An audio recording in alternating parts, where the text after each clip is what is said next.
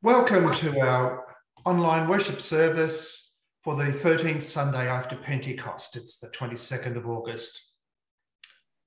Let's begin with our acknowledgement to country. The Lutheran Church of Australia acknowledges that our loving Creator God first gave the land on which we are placed to the peoples of the First Nations, who have walked and cared for this land since before recorded time. At Holy Cross, we particularly acknowledge the Ngunnawal people. We thank God for the land's traditional custodians and pay our respects to elders past, present, and emerging as we travel this journey of reconciliation in Australia.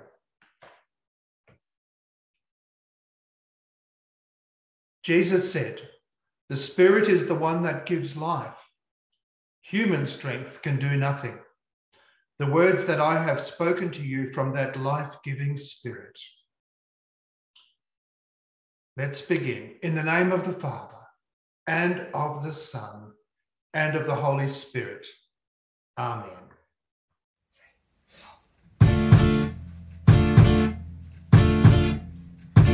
We will take what you offer, we will live by your word, we will love one another and be fed by you, Lord. We will take what you offer, we will live by your word, we will love one another and be fed by you, Lord. We will take what you offer, we will live by your word, we will love one another and be fed by you, Lord. We will take what you offer, we will live by your word, we will love one another and be fed by you, Lord.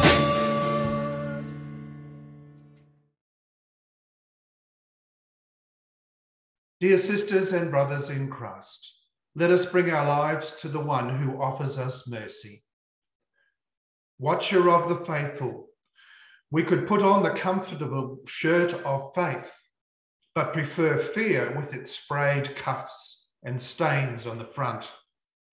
We could slip on the loafers of peace, but squeeze into the size too small, stiff dress shoes of anger. We could wrap truth around our lives, yet continue to punch holes in the belt of falsehood so it always fits. Hear us, faithful heart, and rescue us from our worst selves. When we are lonely, you offer us your heart as a refuge. When we are broken, you knit us back together.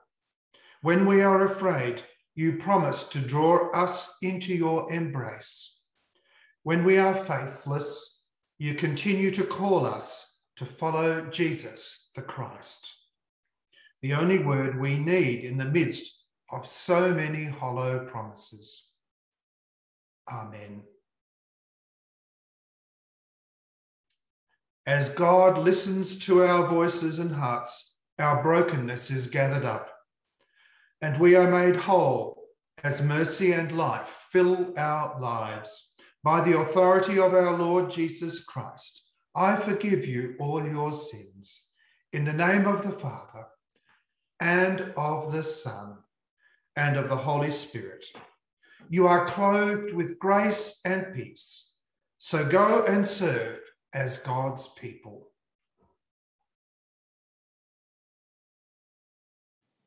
The reading comes from John chapter 6, verses 56 to 69. If you eat my flesh and drink my blood, you are one with me, and I am one with you. The living Father sent me, and I have life because of him. Now everyone who eats my flesh will live because of me. The bread that comes down from heaven isn't like what your ancestors ate. They died, but whoever eats this bread will live forever. Jesus was teaching in a synagogue in Capernaum when he said these things. Many of Jesus' disciples heard him and said, "This is too hard for anyone to understand." Jesus knew that his disciples were grumbling, so he asked, "Does this bother you? What if you should see the Son of Man go up to heaven where he came from? The Spirit is the one who gives life. Human strength can do nothing. The words that I have spoken to you are from that life-giving Spirit. But some of you refuse to have faith in me." Jesus said this because from the beginning he knew who would have faith in him. He also knew which one would betray him. Then Jesus said, "You cannot come to me unless the Father makes you want to come. That is why I have told these things to all of you." Because of what Jesus said, many of his disciples turned their backs on him and stopped following him. Jesus then asked his 12 disciples if they were also going to leave him. Simon Peter answered, "Lord, there is no one else we can go to. Your words give eternal life. We have faith in you, and we are sure that you are God's Holy One." Hello everyone, today I'm going to talk about battles. The whole world is currently engaged in a battle. Do you know what this battle is? It's against an invisible enemy. We are in a battle with coronavirus. Coronavirus is so small that scientists need to use microscopes to see it. But even though we can't see coronavirus with our eyes, we know it exists because we can see the damage it causes. People get sick from coronavirus. But we have defences and weapons we can use to fight coronavirus. What defences and weapons do we have? To try and stop the spread of coronavirus, we have masks. I wonder if you can recognise any of the faces behind these masks. We also have sanitizer, physical distancing and lockdowns, and vaccines. We also have health professionals and hospitals to help those who get sick. We are fighting another invisible battle.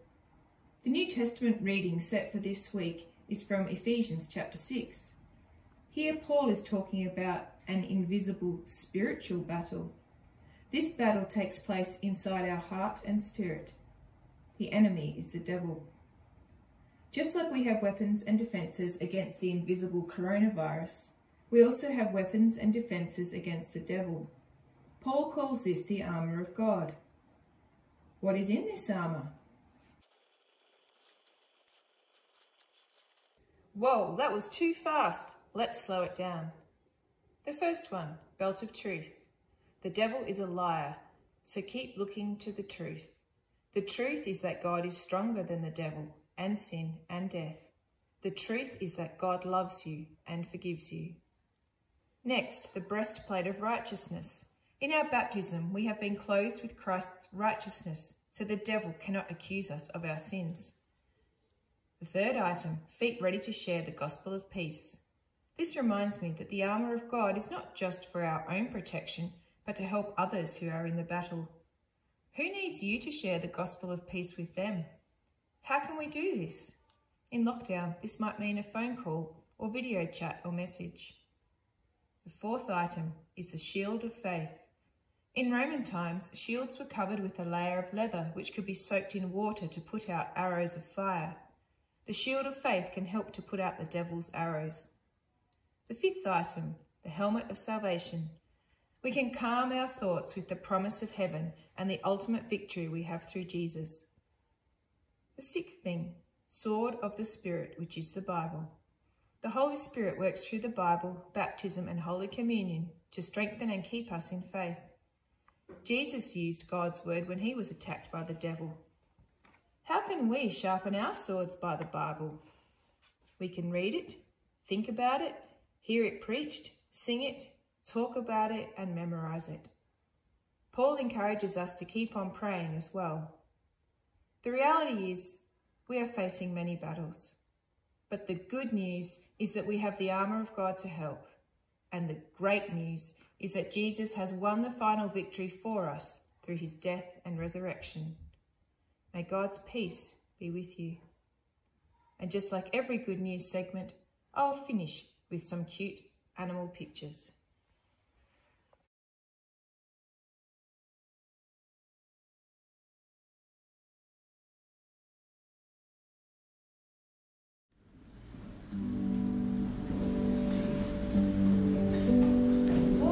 You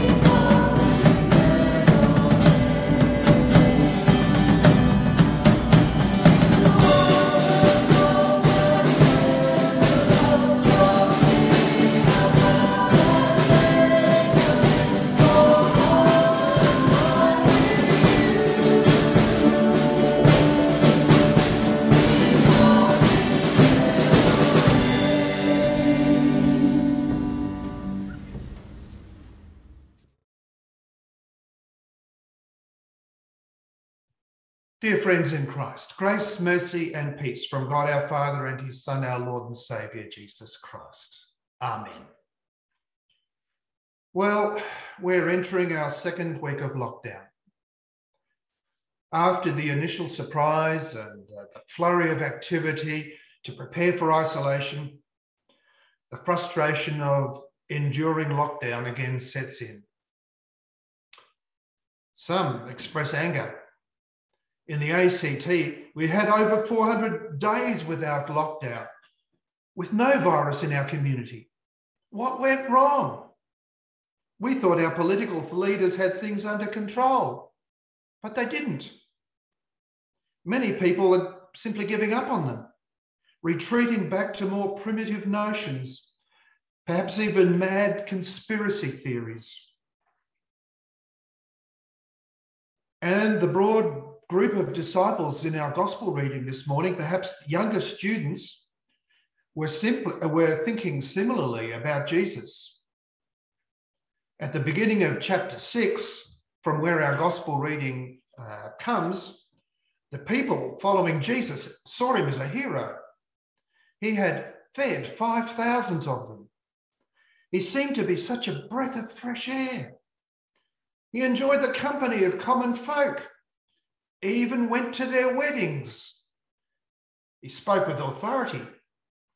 He spoke of the good life with him, and he assured those who followed him that they would share in that life. So what went wrong? Why did the people leave him? Why couldn't they stay loyal to him? Why did one of the 12 disciples, one of his inner circle, eventually betray him?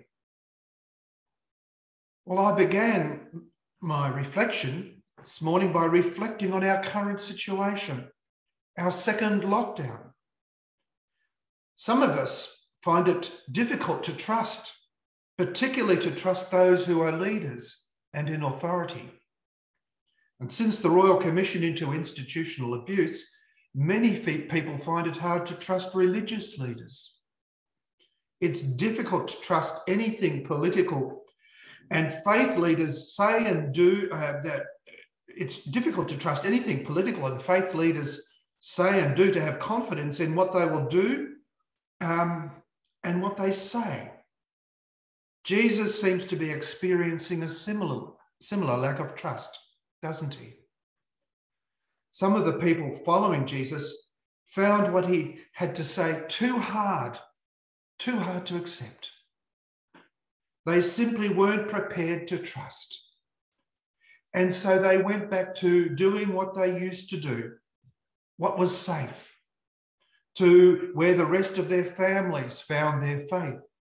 The old-time religion of the Torah, the law, as they'd been taught it. The traditional bread was from heaven.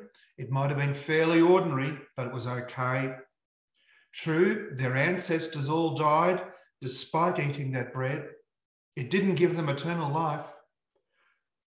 But the bread that Jesus was offering, that seemed very hard to swallow. What didn't they like about the taste of Jesus' bread? Well, first, Jesus talked about his followers sharing his flesh and blood and finding life in that communion. His bread was made from his own flesh and blood. And second, he said that his flesh and blood comes from God. None of this went down very well. And this must have been very challenging to swallow. No one up to that time had heard of the Eucharist or Holy Communion, and Jesus' blood and flesh in and with and under the wine and bread as we know of it today, it sounded too much like cannibalism, I think. Even the early Christian communities found this Christian teaching of Jesus very challenging. I think that's why the Gospel of John is giving this teaching so much stress and emphasis, particularly in this chapter of ours. Oh, but we think we understand it today, don't we? We've got it. We understand it. But actually, it really remains a mystery, even for us. How can flesh and blood come down from heaven? How can God's Spirit breathe life into ordinary bread and wine and produce new life? If we're honest, we have to admit too that it's pretty difficult to swallow. So where does that leave us? If it is so hard to accept, will we also go away? And if we do, where will we find the words of eternal life? Oh, I know there are a good many people who claim to have words offering a better life, a good life, even eternal life. But, or do we say with Peter, Lord, to whom can we go? You have the words of eternal life. We have come to believe and know that you are the Holy One of God. Peter, at that time at least, believes and knows that the only words that come from the source of life can give life, authentic life, full life, eternal life. And those words come from Jesus. Jesus speaks to us today as he did to his disciples. Stay with me, abide with me, because I am the way, the truth, and the life. No one comes to the source of life except through me. Not through your ancestors, or your church tradition, or your correct doctrine. Just believe me. Trust me and what my words promise. It's that Spirit, that life and that word who is the living bread for us this morning, broken for us. The word that gives us life, spirit life, God's life, eternal life. God's Spirit breathes into our flesh and blood bodies, gives us new life now, and it will raise us up on the last day. I know it's sad that we cannot celebrate communion now as we hear these words of Jesus. But even in our isolation, we can still hear and believe that Jesus Christ has the words of eternal life. And as we continue to walk with him, we too have become heirs of that eternal life. So let us stay loyal to our Lord, who has the words of eternal life. Like Peter, let us cling to Jesus' words of eternal life, even as we struggle to understand them and put them into practice. Let's walk with him, assured of his promise that he will abide with us. Lord, to whom can we go? You have the words of eternal life. You are our one and only. And now may the peace of God, which passes all human understanding, keep your hearts and minds in Christ Jesus. Amen.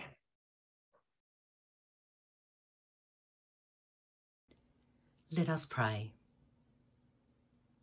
Defender God, in a world that selfishly lives for the moment, without thought for whatever damage we may be causing for the future, this pandemic has only added to the chaos. Lockdowns, shortages, hesitancy, isolation, loss, and even death. After 18 months of this craziness, the conspiracy theorists and protesters abound. Self-interest is rife with people wanting to do their own thing, willfully risking the health of those around them. Now more than ever, we need to remember your gift, the sure commitment of your armour, our defence and protection. Help us to remember to put your full armour on every day. With the belt of truth, your truth will rule in our hearts and minds and be on our lips. With the breastplate of righteousness, you will protect our hearts from the temptation of every day.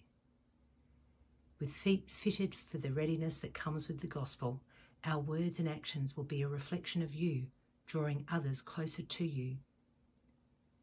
With the shield of faith, Our belief and trust in you extinguishes the pain of trials and tribulations. With the helmet of salvation, nothing will separate us from your love and grace. With the sword of the Spirit, your word is our weapon to demolish strongholds of error and falsehood. Most important of all, remind us to use the power of prayer. Help us to be joyful and to give thanks in everything, to lay our troubles, cares and concerns with you, confident that whatever your answer is, it will be according to your timing and your perfect will. Defender God, in you we will never be alone. In you we have everything we need and we can weather any storm. Your grace, peace and love be with us all. Amen.